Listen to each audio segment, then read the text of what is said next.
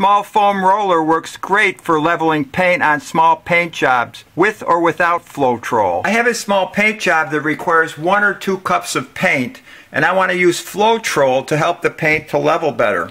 The directions say to use 8 ounces of Floetrol to 1 gallon of paint, and that's the same as saying 1 part of Floetrol per 16 parts of paint. The amount of Floetrol can be gradually doubled in extreme temperatures or if the paint is thick. So that's the same as saying 2 ounces of Floetrol per 16 ounces of paint. So I can pour 16 ounces of paint into this cup measure. That's the same as 2 cups. And then eyeball 1 ounce of Floetrol on top of it. Each one of these lines is 1 ounce. Since 2 tablespoons equals 1 ounce, I can also add 2 tablespoons of Floetrol to the paint instead of trying to eyeball it.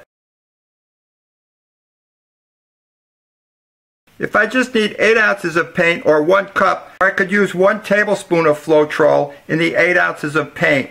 1 tablespoon equals half an ounce. I'm going to dry off the edge. I put 2 pieces of duct tape, seal them to the rim, and sort of make a pour spout out of the end here. Since this is a 1-quart can, I also could have used 3/4 inch painter's tape. So now I'm ready to pour my 8 ounces of paint into my cup measure. Now I've shaken up the Floetrol bottle, and I'm going to add 1 tablespoon, which equals a half ounce, to 8 ounces of paint.